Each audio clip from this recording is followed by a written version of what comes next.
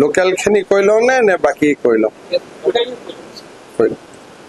আজি আমাৰ ভাৰতীয় জনতা পাৰ্টিৰ কোৰ কমিটিৰ এখন বৈঠক অনুষ্ঠিত হয় কেন্দ্ৰীয় মন্ত্ৰী সৰ্বানন্দ সোণোৱাল আমাৰ প্ৰভাৰী হৰিশ দ্বিবেদী উপস্থিত থাকে ভৱেশ কলিতা ডাঙৰীয়াই ইয়াত সভাপতিত্ব কৰে সেপ্টেম্বৰ মাহৰ পৰা আমাৰ যি সদস্যতা অভিযান আৰম্ভ হ'ব সেই সদস্যতা অভিযানৰ ওপৰত আজি আমি দীঘলীয়াকৈ আলোচনা কৰোঁ আৰু ৰাজ্যত যাতে এইবাৰ সদস্যতা অভিযান সম্পূৰ্ণভাৱে সফল হয় তাৰ কাৰণে আমি এটা বুথ পৰ্যায়লৈকে আমি আমাৰ কাৰ্যসূচী বা কৰ্মসূচী বনাই লৈছোঁ আৰু সেই বিষয়ে আজি কোৰ কমিটিৰ বৈঠকত আমি দীঘলীয়াকৈ আলোচনা কৰোঁ ইয়াৰ উপৰিও কোৰ কমিটিৰ বৈঠকত আগন্তুক পঞ্চায়ত নিৰ্বাচন সম্পৰ্কেও প্ৰাৰম্ভিক আলোচনা হয়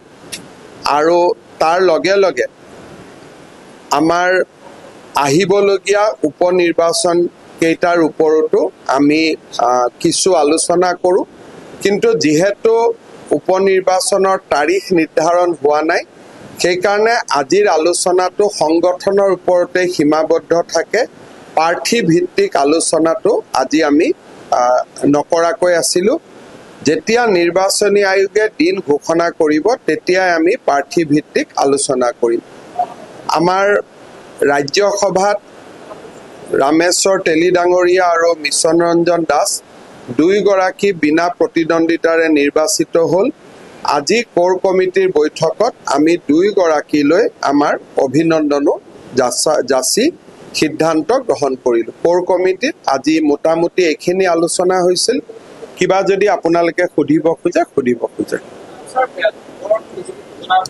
হয়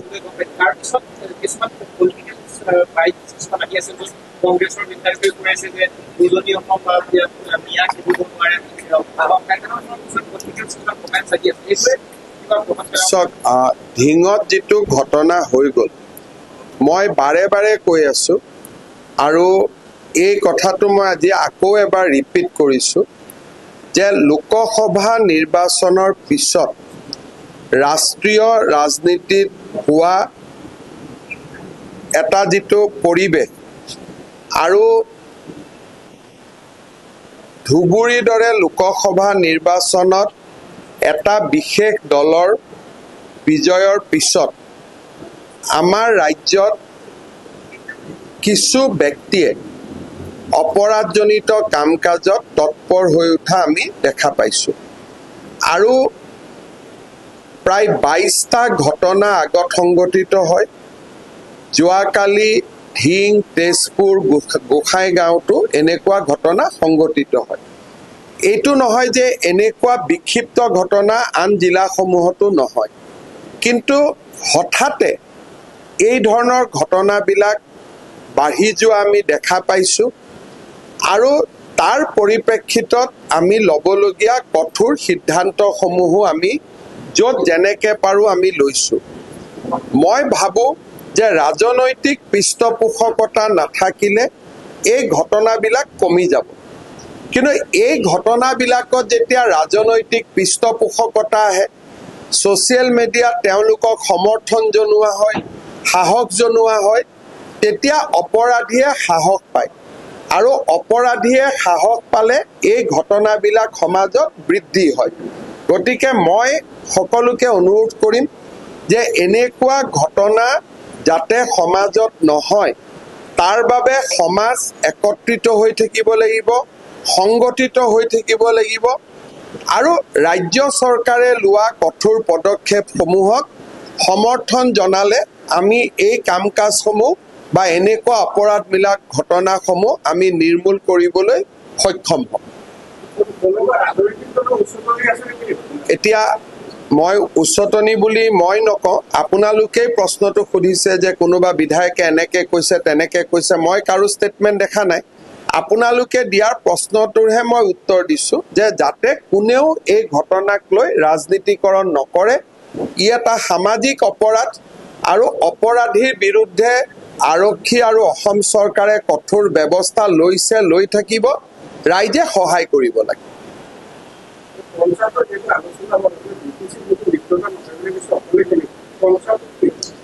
হয়, BTCত মিত্ৰতা নহয় শব্দটো কোৱা নাই। BTCত আগতেও মিত্ৰতা নহয়, সেইকাৰণেহে মিত্ৰতা নহয়। পঞ্চায়ততো আগতে হোৱা নাছিল, কিন্তু হৈছিল। যেনেকে জালুকবাৰীত AGP আৰু BJPৰ মিত্ৰতা হৈছিলে। গতিকে যেনেকে আগত হৈ আছিল তেনেকে হ'ব।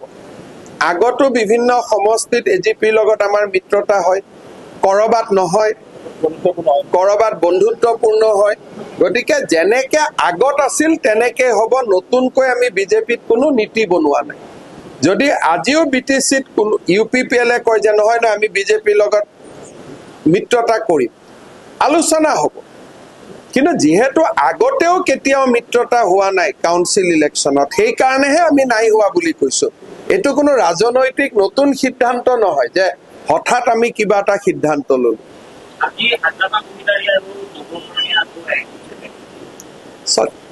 ইলেকশ্যন আছে, চবেই চবৰ লগত আলোচনা কৰি থাকিব আৰু প্ৰত্যেকটো কথাতে মুখ্যমন্ত্ৰীয়ে প্ৰতিক্ৰিয়া দিয়াৰ প্ৰয়োজন নাথাকে। First of all, I'd like to ask the Congress and the KMC alliance. Do you think that the Congress have conceded to the demands of the KMC? You see, National Conference Manifesto. First, they have said that we'll restore Article 370 and we'll also restore Article 35A of the Constitution of India. National Conference Manifesto has clearly said that they are for constructive dialogue with the Pakistan. National Conference has also said that they want to have trade with the Pakistan. National Conference has also said in their manifesto that those who were involved in the stone pelting and various heinous crimes against the civilian and police, they will be taken back to the government service. National Conference Manifesto has also said that they will withhold or they will discontinue the reservation given to the Dalits, Gujars, Bakrowals and Pahari communities. National Conference has also said that they will change the name of Sankaracharya Hill. National Conference has also said that they will continue to patronize directly or indirectly the separatist voices. So under the circumstances, if Congress join hands with the National Conference, it is presumed that Congress party has endorsed the National Conference Manifesto.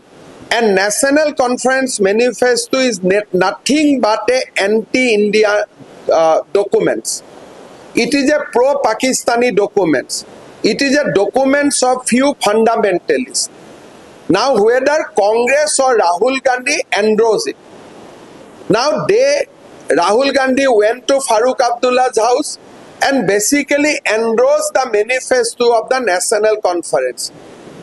Congress party has gone too low and they are compromising with the integrity and unity of this nation. They are compromising with the sacrifice of our martyrs. They are undermining the heroic sacrifice of our armed forces. So we would like to challenge Congress party that whether you are doing this just to gain some kind of share of power, or you are doing it to demoralize our armed forces. Whether you endorse the divisive agenda of National Conference.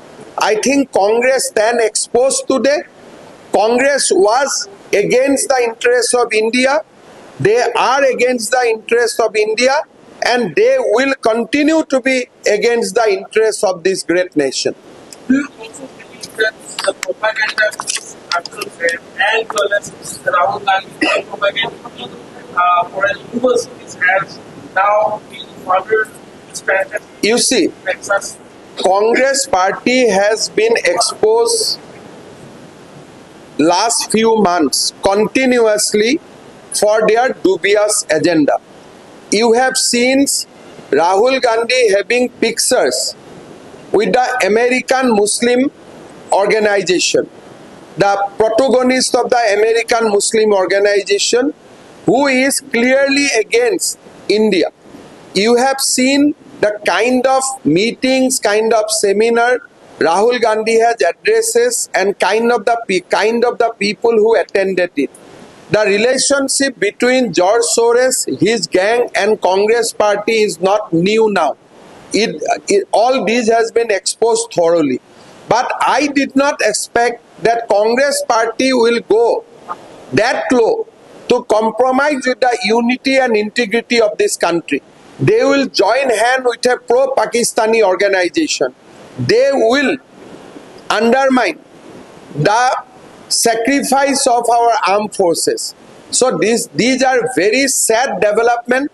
The principal opposition party, if they start doing or joining hand with the anti-Indian forces, then our democracy will have no future. Whether it is ruling party or principal opposition party, we must strengthen unity and integrity of this nation. We must stand with our armed forces. We must stand with the pro-Indian people. On question pertaining to the incident, the custodial death of the prime accused is being questioned by a section of US media. You see, every death is unfortunate, but if somebody jump on, I cannot help them. But I must say that every death is unfortunate, and I have also asked police to inquire the incident properly. But our quest for justice will continue. We will bring every other person involved in this crime to the justice. So you talked about 23 cases of criminal in these areas. But can you tell us what the vulnerability you see in these areas particularly? But the pattern is same. The timing is also after the Lok Sabha election. This you can interpret with some kind of resurgence of a particular political party in the particular among the particular voters. These are all, the trend is clear, pattern is clear, where from they are getting encouragement. All these are clear. So these are the challenges which Assam has to face near future, and our people has to be strong. Our people has to be united, and we must identify who is our friends, who is our enemy. Are these increasing crime, particularly in the minority areas, are also linked somehow to the demographic shift? You see, I have seen again and again that in 12 to 14 districts in Assam, we are in minority. The trend is simple. They basically initiated this kind of activity so that our people leave and come out of that place. This is not crime against women only. This is links to the encroachment of lands, because once these activities are done, the next day people started feeling insecure and they leave that area. This is the pattern. They are doing it for last 10-15 years. First you institute a crime, instilled a sense of insecurity among the Assamese people, and they start leave one by one that area. Now what has happened? There is tremendous pressure on the local Assamese to leave that area. That thing was the birth. Thing Botodroba is the birthplace of Mahapurush Himanta Shankardeva. That entire area once 90% Assamese people used to live. Today the Assamese people has been reduced to 10% because of the continuous criminal activity. People are leaving home, people are selling lands, and the other section of people are occupying the place which is being vacated by the indigenous Assamese people. If you look at the situation specifically in Dhing, last few years, there are continuous pressure on the local Assamese people of the Dhing to leave the place. And this incident of rapes, this incident of molestation are only not linked with the crime against women. These are being used as a weapon to get the land vacated by our indigenous people.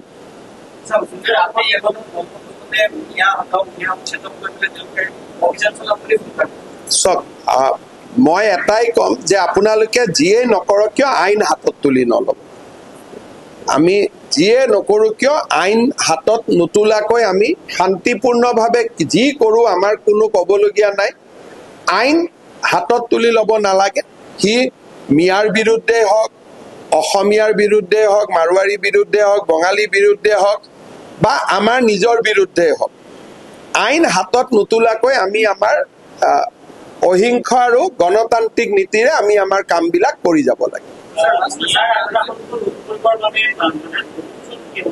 Solution হৈছে অসমীয়া জাতি একতা হৈ থিয় দিয়া গতিকে অসমীয়া যেতিয়া একতা হৈ থিয় হৈ থাকিব তেতিয়ালৈকে কতো অসুবিধা নহয় আমি চলি থাকিব পাৰি কিন্তু আমিয়ে যেতিয়া একতা হৈ নাথাকো তেতিয়া আমি দুৰ্বল হৈ যাম আজি ঢিঙত যদি আপোনালোকে চাই এটো খালি ধৰ্ষণৰ ঘটনা নহয় অসমীয়া মানুহখিনিক বাৰে বাৰে ভীতিগ্ৰস্ত কৰি থকা হৈছে যাতে শেষ অসমীয়াখিনিও তাৰ পৰা ওলাই আহে এদিন ঢিং অসমীয়া সভ্যতাৰ পীঠভূমি আছিল আজি তাত এতিয়া 10,000 অসমীয়া মানুহ নাই ঢিং টাউনক বাদ দিলে তাত আৰু অসমীয়া মানুহ নাই অথচ গোটেই গাঁওবিলাকৰ নাম চাব গোটেই অসমীয়া নাম গতিকে এই ঘটনাটো অকল ধৰ্ষণৰ ঘটনা বুলি ধৰি নলব ইয়াৰ পিছফালে এটা ডাঙৰ ষড়যন্ত্ৰ আছে বৰপেটাত এটা ঘটনা যদি হয় তাত আপোনালোকে দেখা পাব ঘটনাবোৰ মাৰ্জিনত হয় তাৰমানে যি গাঁৱত ডেমোগ্ৰাফি চেঞ্জ আৰম্ভ হৈছে ঘটনাবোৰ তাতে হৈ থাকে যাতে মানুহবিলাক সোনকালে তাৰ পৰা ওলাই আহে কেইদিনমান আগতে বৰপেটাত এটা ঘটনা হ'ল শ্মশান এখনৰ সন্মুখত গৈ পেলাই তালা মাৰা হুলস্থুল লগাই দিলে কিয় তাত অলৰেডি আমাৰ মানুহে মাটি বিক্ৰী কৰা আৰম্ভ কৰিছে হুলস্থুল লগাই দিলে মানুহে ঘৰ এৰি গুচি আহে তো মাটিখিনি সোনকালে বিক্ৰী হৈ যায় সো ইয়াৰ লগত মাটি বিক্ৰী এটা ডাঙৰ ষড়যন্ত্ৰ লুকাই থাকে আজিয়ে মই আপোনাক কওঁ ঢিঙত যিজনী ছোৱালীৰ লগত ঘটনাটো হ'ল পৰিয়ালটোৱে মোক আজি জনাইছে যে তেওঁলোক আৰু ঢিঙত থাকিব নোখোজে তাৰ মানে কি এটা সফল হৈ গ'ল 5 বিঘা মাটি গ'ল আৰু মাটিটো কোনে কিনিব এনেকুৱা অদ্ভুত দাম তেওঁলোকে আগবঢ়াই দিয়ে যি মাটিৰ দাম 5 লাখ টকা 50 লাখ টকা দিম বুলি কৈ দিয়ে তেতে মানুহে আৰু কিমান দেৰি ৰখি থাকিব ঠিক আছে যদি 50 লাখ টকা মই পায়ে যাও নগাঁও টাউনত মাটি এডোখৰ পাম গতিকে মানুহে 50 লাখ টকাটো লৈ লয় আজি আমাৰ যেনেকৈ মই কৈ আছো ইউএসটিএমত আজি ইউএসটিএমৰ সাধাৰণ কথা এটা ইমান প্ৰতিবাদ কিয় হৈছে কাৰণ বহুত বুদ্ধিজীৱী বহুত শিক্ষকক ডাঙৰ দৰমহা দি চাকৰি দি দিছে গতিকে এটা নহলে সাধাৰণ এটা ইউএসটিএম কত মানুহৰ লগত কত হৈ থাকে পানী আহায়ে কথা কোৱা হৈ আছিল কিন্তু তাতে ইমান ডাঙৰ ঘটনা মিডিয়াই তেদিয়া ইমান ডাঙৰ আপোনালোকে লগ পালে এইটো প্ৰশ্ন মোক খুদে কিয় খুদে it is all game of money অসমীয়া মানুহৰ পৰা ফাইনেন্সিয়াল ক্ষমতাবিলাক শিফট হৈ আছে বিত্তীয় ক্ষমতাবিলাক আমাৰ হাতৰ পৰা ওলাই গৈ আছে আৰু তাৰ সুযোগ লৈ আছে আজি এই যে কিছুমান মানুহ ধৰাত পৰে ক্ৰাইম হয় বেষ্ট অফ দা উকিল তেওঁলোকে থিয় কৰাই দিয়ে আৰু আমাৰ ভিকটিম ফেমিলিয়ে উকিলে বিচাৰি নাপায় কাৰণ হাইকোৰ্টত এটা উকিল ধৰিবৰ কাৰণে পাৰ হিয়াৰিং 50,000 1 লাখ টকা দিব লাগে তেওঁলোকৰ কাৰণে কমিউনিটিটো আহি যায় আমাৰ কাৰণেতো কোনো নাহে একাৰণে যিবিলাক মানুহে মুখ খালি কৈ থাকে ৰাজনীতি কৰে এটো ইয়াত ৰাজনীতিৰ একোৱে কথা নাই আৰু আপোনালোকে জানে যে এইবিলাক জায়গাত মোৰো পপুলাৰিটি কংগ্ৰেছতকৈ কম নহয় মই গৈ ৰাজনীতি কৰিব পাৰো মোৰ লগত ভালো আজিও মই এইবোৰ জায়গাত গলে মোৰ মিটিং শুনিব 30-40 হাজাৰ মানুহ আজিও ৰাতি আহি যাব কিন্তু য'ত ৰাজনীতি কৰিলে দেশৰ ক্ষতি হয় তাত আমি ৰাজনীতি নকৰো কথাটো ইমানেই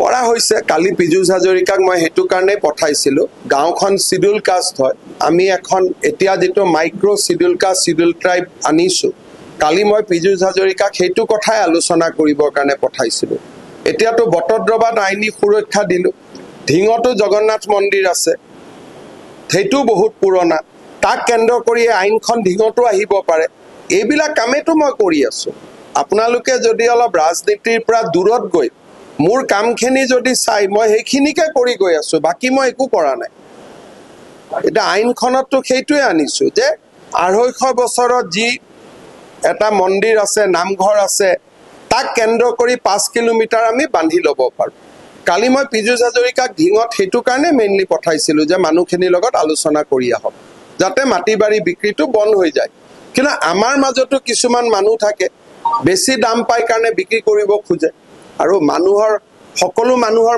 মাইন্ডসেটটো একে নহয় প্ৰথম এজন খুমাই লয় আৰু এজন খুমুৱাৰ পিছতে তাতে বিশেষ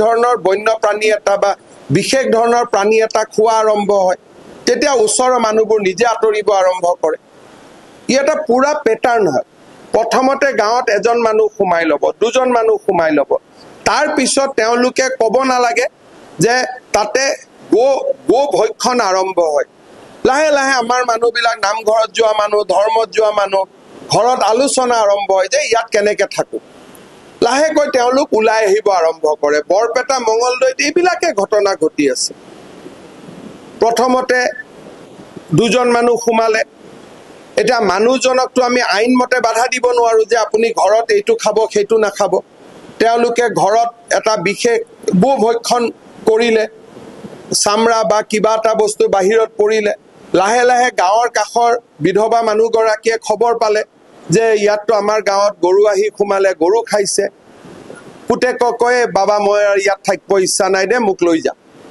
তাৰ পৰাই আৰম্ভ হয় তাৰ পিছত লাহেকৈ য'ত নামঘৰত ভাদ মাহৰ নাম হৈছে তাত লাহেকৈ আজান আৰম্ভ হয় তেতিয়া আমাৰ মানুহখিনিয়ে কয় যে যা ইয়াত আৰু থাকিব নালাগে মাটিখিনি বাবা বিক্ৰী কৰ এনেকেইটো বৰপেটা নলবাৰী ধুবুৰীৰ পৰা আমাৰ মানুহবিলাক ওলাই গুচি আহিলে এতিয়া আগত কোনো মুখ্যমন্ত্ৰী এইটো কথা নকৈছিল অন্তত মইতো সাহসেৰে কৈ আছো তাৰ কাৰণে মোক গালিও দিছে কিবাও কৰিছে হয়তো মোৰ কেতিয়াবা লাইফটো থ্ৰেটেন হৈ যাব ইমান কথাটো কোনেও নকয় কিন্তু মই কৈ আছো যে কাৰণ মই কোৱাটো মই ভাবো এইটো মোৰ দায়িত্ব সেইকাৰণে মই কৈ আছো আৰু ইয়াত ভোটৰ লগত একো কথা নাই ভোটটো মই খুজিলে তাতেও পাই যাম এবাৰো আপোনালোকে দেখিছে যে মই কৰিমগঞ্জত ভোট খুজিছো মই পাইছো মোৰ এখিনিও দম আছে তাতে গৈ ভোট লোৱা কিন্তু যেতিয়া এটা অসমখন সঁচাকৈ আজি সংকটত আছে সেইকাৰণে মই ভোটৰ ৰাজনীতিটো কৰিব খোজা নাই ইমানে কথা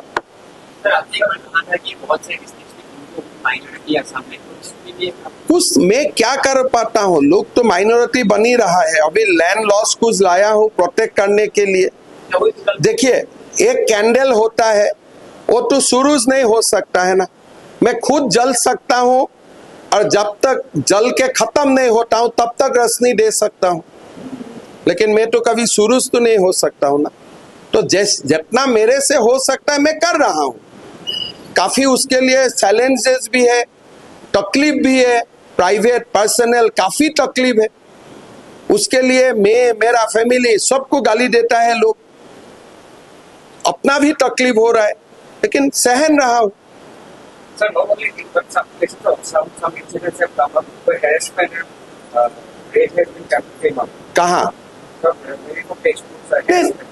देखिए there are when in our society no society is perfect crime against women is reality but in Assam crime against women has came down by 100% in last 3 years so things are improving but these crimes against women what I have described the real intention is not against crime against women real intention is much more bigger that is what I am trying to understand কোনোবাই যদি ঢিংটোক খালি rap বুলি ভাবি থৈ দিছে এটো ভুল কৰি আছে ধিংটো ৰেপ নহয়, ৰেপৰ লগত মাটি সভ্যতা ইয়াত বহুত কথা জড়িত হৈ আছে, ইয়াত এজেণ্ডা থাকে। নহ'লে তিনিজন ল'ৰাই জানে যে কিবা এটা কৰিলে পুলিচে মোক নেৰে, তথাপিতো কিয় কৰে? যেতিয়া মই জেহাদ শব্দটো কওঁ মানুহে বেয়া পায়। বাট these are very very serious thing. আৰু এই কথাবোৰ গুৱাহাটীত গম নাপায়। বৰপেটা, সৰ্থেবাৰী, জনিয়া, বাগবৰত থকা অসমীয়া মানুহবিলাকৰ লগত কথা পাতিব, মই কোৱা কথাখিনিয়ে তেওঁলোকে ক'ব। এইটো মই কোৱা কথা নহয়। বৰক্ষেত্ৰী, মুকালমুৱাত যিমান অসমীয়া মানুহ আছে, কেতিয়াবা আপোনালোকে তেওঁলোকৰ ঘৰত ভাত খাব গৈ কথা পাতিব, মই কোৱা কথাখিনিয়ে তেওঁলোকে ক'ব। কালি ঢিঙৰ মহিলাখিনিকতো মই শিকাই দিয়া নাছিলোঁ, কিন্তু ঢিঙৰ মহিলাখিনিতো মই কোৱা কথাখিনিকে কৈ আছিল। মইতো মহিলাখিনিক টিউচন কৰি দিয়া নাছিলোঁ, কিন্তু তেওঁলোকে মই কোৱা কথাখিনিয়েতো তেওঁলোকে কৈ আছিল। গতিকে এইবিলাক হৈছে আমাৰ জীৱনৰ একোটা নিৰ্মম সত্য। ইয়াক আৰু ছ'চিয়েল মিডিয়া কৰি, টুইটাৰ কৰি, উপলুঙা কৰি এইটোতো বদলাব নোৱাৰি।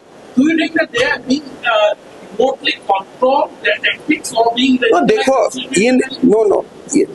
in Assam, this is a design which is on for last 30 years. That is why Assam agitation happened. So nothing, I do not want to subscribe this to the Laden, some radical. It is not. In Assam, this is happening from last 30-35 years. We have identified radicals now. But in 1979, Assamese people has warned everybody that this is going to happen. Because we are facing this situation continuously. এতিয়া আপোনালোকে চাওক, আজি এখন সাংবাদিক মেলে ধৰি ললো, আমাৰ মাইণ্ডবোৰ কেনেকুৱা। যেতিয়া আমি সংবাদ মেলত বহু হিন্দু বাংলাদেশী অসমত সোমাব নেকি সেইটো আমি প্ৰশ্ন কৰোঁ। কিন্তু লাষ্ট 15 দিন মই জাষ্ট সাংবাদিকসকলক টেষ্ট কৰি আছোঁ। লাষ্ট 15 দিন মই ডেইলি টুইটত দি আছোঁ। আজি 3জন ধৰিলোঁ, পোষ্ট কৰি দিলোঁ। আজি 4জন ধৰিলোঁ, পোষ্ট কৰি দিলোঁ। আপোনালোকে মোক এটাও প্ৰশ্ন সোধা নাই ইয়াৰ ওপৰত। মই আপোনালোককো টেষ্ট কৰি আছিলোঁ আজি লাষ্ট 2 মাহ ধৰি। নহ'লে মই টুইটত নিদিওঁ, মই টুইটত দি আছিলোঁ। আজি ৰাতিপুৱাও 2জন বাংলাদেশীক আমি কৰিমগঞ্জৰ পৰা ধৰি পোষ্ট কৰিছোঁ। কিন্তু তাতে মছলা নাই কাৰণে প্ৰশ্ন নুঠে। কিন্তু হিন্দু বঙালীটো সুধি থাকে। এতিয়া লাষ্ট 1 মাহত কি হৈছে, 2 মাহত কি হৈছে, হিন্দু বঙালীটো এটা আমিও ধৰা নাই, খালি মুছলিম বাংলাদেশীকহে আমি ধৰি আছোঁ। কিন্তু আপোনালোকতো এটাইও এই প্ৰশ্নখিনি সোধা নাই। এটা সাংবাদিকজনৰ নাম সুধিলে বেয়া পায়, মোৰ নাম কিয় সোধে? মোৰ নাম সুধিলেতো ময়ো আপোনাৰ নাম সুধিম না, হয় নহয়? মোৰ নাম যদি শ্বাহজালাল, মই শ্বাহজালাল বুলি চিঞৰি ক'ব লাগে, ভাই দেউতা মাই দিয়া নাম, ইয়াত বেয়া পাবলগীয়া কি আছে? মোৰ নাম যদি হিমন্ত বিশ্ব শৰ্মা, মই 7 বাৰ কম মোৰ নাম হিমন্ত বিশ্ব শৰ্মা। ইয়াত আকৌ প্ৰেছ ক্লাব বহাৰ কি দৰকাৰ আছে? ভাই নিজৰ নামটোহে কৈছে, বেলেগৰ নামটোতো কোৱা নাই। নিজৰ নামটো কোৱাত কি বেয়া পাবলগীয়া আছে? দেউতাক মাকে দিয়া নাম গৌৰৱেৰে ক'ব লাগে যে মোৰ এইটো নাম দাদা। তাত আপত্তি কৰে, বোলে জাৰ্নেলিষ্টৰ নাম সুধিলে। আৰে নাম নুসুধিলে কেনেকৈ মই গম পাম আপুনি কোন হয়? দিল্লীততো চব জাৰ্নেলিষ্টক কুৱেশ্যন কৰাৰ আগতে কয় আপকা নাম বাতাইয়ে, কয়নে নাই? आप तो नेशनल मीडिया कवर करता है। दिल्ली में कोई भी, मैं तो थोड़ा जेनरस है इसलिए मैं नाम नहीं पूछता हूँ। दिल्लीत সাংবাদিক মেলত প্ৰশ্ন কৰাৰ আগতে নাম ক'ব লাগিব যে মোৰ নাম অনিৰুদ্ধ বকল, মই ৰিপাব্লিক টিভিৰ পৰা। ক'ব লাগে নে নাই? লাগে নে নাই? তো ইয়াত নামটো সুধোতে কেনেকৈ প্ৰেছ ক্লাবে মোক বেয়া পাব পাৰে? This is a pattern all over India. শ্বাহজালালটো কি বেয়া নাম নেকি? হিমন্ত বিশ্ব শৰ্মাটো বেয়া নাম নেকি? ভৱেশ কলিতাটো বেয়া নাম নেকি? জয়ন্ত বৰুৱাটো বেয়া নাম নেকি? দেউতা মাই দিয়া নামটোৱে সুধিছোঁ, ডুপ্লিকেট নাম এটাতো সোধা নাই, হয় নহয়? চ' এইবিলাক কথাতে আপোনালোকে বস্তুবিলাক বেলেগ ফালে লৈ যায়। আৰে মুখ্যমন্ত্ৰীয়ে নাম কিয় সুধিলে? মই নাম সোধাটো ভুল হৈছে, কিন্তু নামটো জাৰ্নেলিষ্টজনে নিজে নোকোৱাকৈ মোক প্ৰশ্ন সোধাটো ভুল হৈছে। এইটো হয় নহয়? অল অভাৰ ইণ্ডিয়া প্ৰেছ কনফাৰেন্সত যিকোনো জাৰ্নেলিষ্টে কুৱেশ্যন কৰাৰ আগতে নিজৰ নামটো আৰু নিজৰ অনুষ্ঠানটোৰ নাম ক'ব লাগে নে? কওক, आप भी नेशनल टीवी में बताइए, লাগে নে নাই? চ' সেইটোহে মই কৰিছোঁ, নামটো সোধাত মোৰ কি যায়? মানে আজিৰ পৰা মোৰ প্ৰেছ কনফাৰেন্সত মই বা হাতজোৰ কৰি আপোনালোকৰ ৰিকুৱেষ্ট কৰিছো যে প্ৰথম নামটো কৈ মোক কোৱেশ্চন কৰিব হ'ব কাৰণ এইটো ৰুল হয় এইটো কোনো মই ইয়াত কালি নকব যে এটা নিয়ম কৰি দিলে বুলি ৰাহুল গান্ধীৰ প্ৰেছ কনফাৰেন্সতো মানুহে চিনি পালেও নামটো কয় বিজেপিৰ তো মই প্ৰেছ কনফাৰেন্স দেখছো প্ৰথম নামটো কয় তাৰ পিছত কোৱেশ্চন উদে বাইডেনৰ প্ৰেছ কনফাৰেন্সতো নাম কৈ প্ৰশ্ন খুদে নাম কৈ প্ৰশ্ন খুদাটো এটা part of the protocol standard গতিকে আজিৰ পৰা মোক সুধিলে কৈ দিব কেতিয়াবা মোৰো গণ্ডগোল হৈ যায় মই প্ৰতিদিন বুলি কাবাক কৈ দিওঁ কাবাক বুলি কাবাক কৈ দিওঁ যাতে ময়ো পিন পইণ্ট হৈ থাকিব পাৰো হয়নে গতিকে মোৰো দৰকাৰ মোক পিছত কয় যে দাদা আপুনি এইটো প্ৰতিদিনৰ কথা এনে ক'লে এইটো প্ৰতিদিন নহয় আৰে মই কেনেকে জানো গতিকে এইকাৰণে নামটো কৈ দিব হয়নে আৰু ৰাস্তাই ঘাটে কোনো পোৰ্টেলে যেতিয়ালৈকে DIPR ৰেজিষ্ট্ৰেশ্যন নহয় পোৰ্টেলটোতো CMৰ প্ৰেছ কনফাৰেন্সত আহিবও নালাগে লাগে জানো যেতিয়ালৈকে INPR ৰেজিষ্ট্ৰেশ্যন নহয় বেজ নহয় আমাৰোতো সিকিউৰিটি ৰিস্ক আছে না তাতো সিস্টেমৰ মানুহে প্ৰেছ কনফাৰেন্সত আহে সবটো নাহে ঠিকনে কোনো কথা নাই প্ৰেছ ক্লাবে মোৰ ওপৰতে ডিসিশন লৈ দিলে আৰে বাবা মোৰ ওপৰতো ডিসিশন লৈছে কিন্তু শাহজালালৰ ওপৰত ডিসিশন ল'ব পাৰিব নে নাই যে নাম নোকোৱাকৈ কিয় প্ৰশ্ন কৰিছিল মুখ্যমন্ত্ৰী আমাৰ জাতিটো হিমন্ত বিশ্ব শৰ্মা পল্লৱ লোচন দাসৰ বিৰুদ্ধে কথা কোৱা মানুহ বহুত হৈ গ'ল কিন্তু কিছুমান মানুহৰ বিৰুদ্ধে কথা ক'ব মানুহে ভয় কৰে দুৰ্ভাগ্য এইটোৱে হ'ব 7 কিলোমিটাৰ এলিভেটেড ৰোড এইটো আমি গোটেই টাউনটো আমি এটা complete elevated roador majot anibo khujisu it will cost us around 1200 crores not a easy project aji projector first demonstration to moi disu right se bonaise DPR to 2 bigha mati land acquisition o thakibo but we can construct it in two phase 3.5 3.5 first point to korpa kolike rangir khari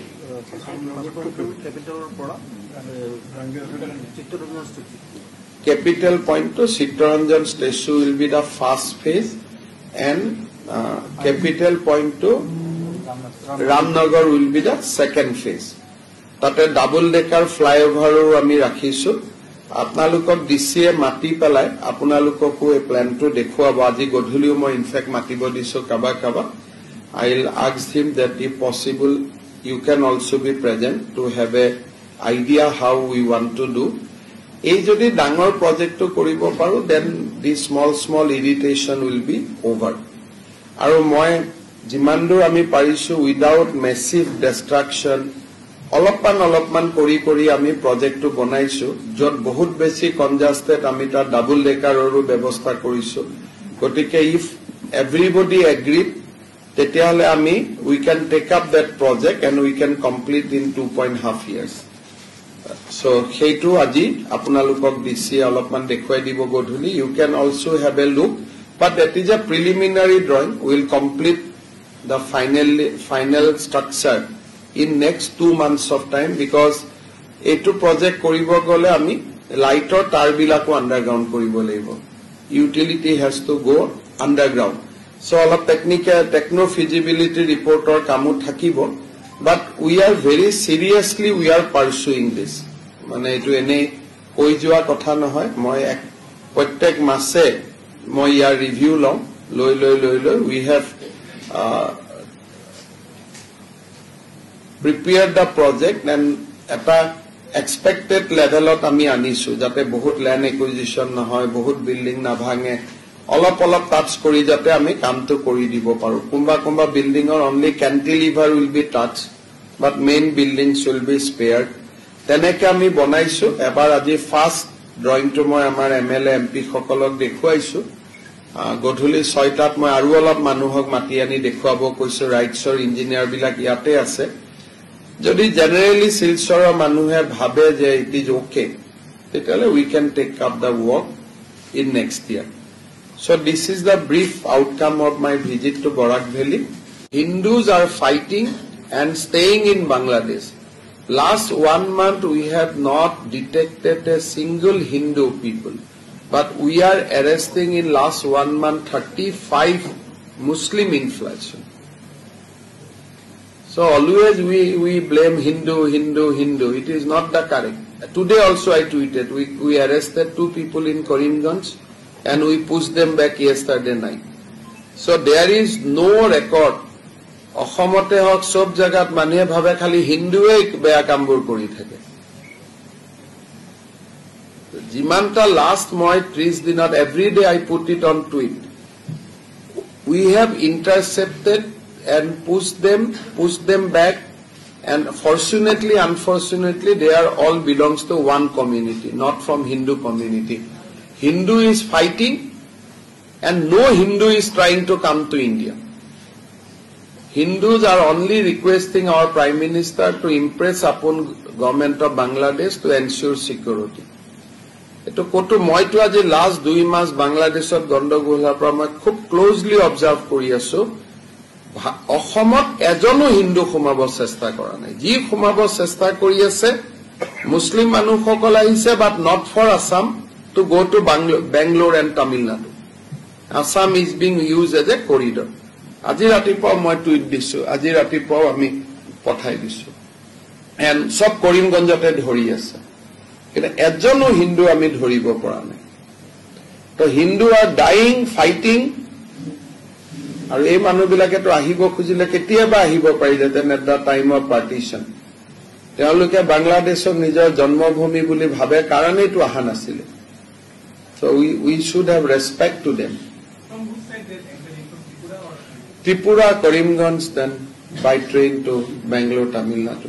So Tripura government ও ধৰি আছে আমিও ধৰি আছো BSF ও ধৰি আছে কিন্তু বাংলাদেশত textile ইন্ডাস্ট্ৰিটো বন্ধ হোৱাৰ পিছত তাত ইনভলভ থকা লেবাৰ বিলাক they are moving towards Tamil Nadu. He has 700 trained cadres and very good network of well-wishers. His well-wishers, not the well-wishers of the country. Then with Bangladesh stability. So he has his power, we cannot undermine his power. But police should have more power to control the incident.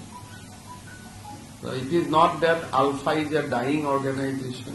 It is not that Alpha, like, I will not say that क्या है Alpha का कुछ नहीं है मैं नहीं बोलूँगा Alpha का जरूर कुछ है 700 उनका कैडर्स है बहुत सारा वेपन्स है उनका टेक्नोलॉजी है उनका पास सारे कुछ है तो इसीलिए we should not undermine our opponent.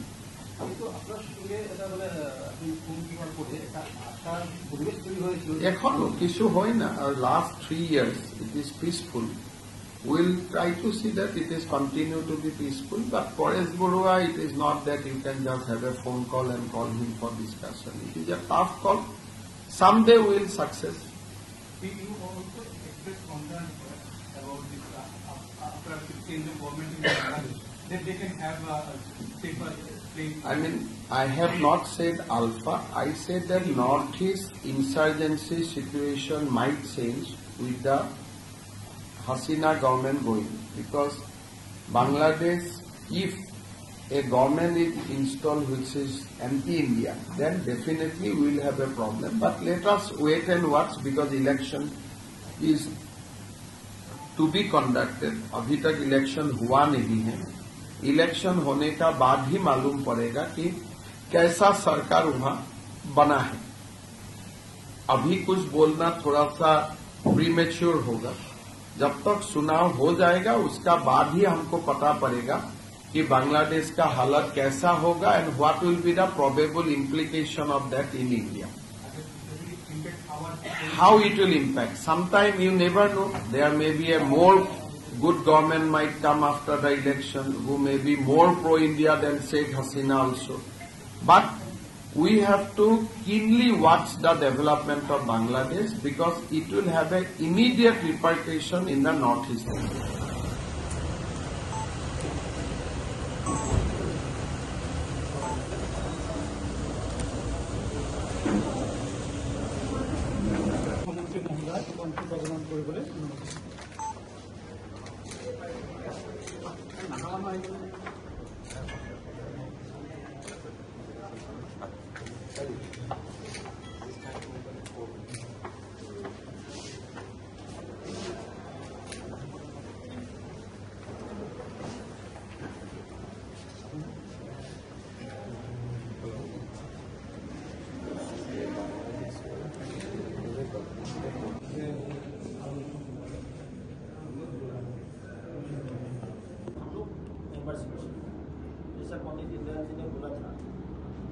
का भोटार कल का मेंबर पुरुषोत्तम नामरा कार्य बता आज का भोटार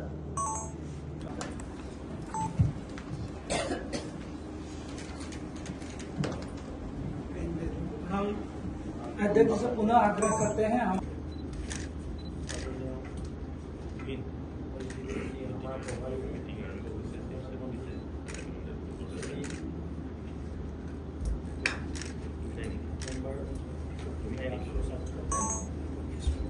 हरीश द्विवेदी जी पहली बार हमारे बैठक में भाग लिए हैं, उनको भी हम स्वागत सम्मान करना चाहते हैं।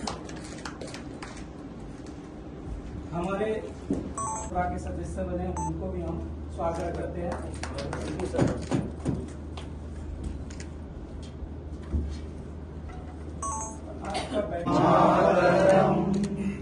वंदे मातरम सुजलां सुफलां मलयज शीतलां शस्य श्यामलां मातरम वंदे मातरम शुभ्रजोत्स्ना पुलकितयामिनी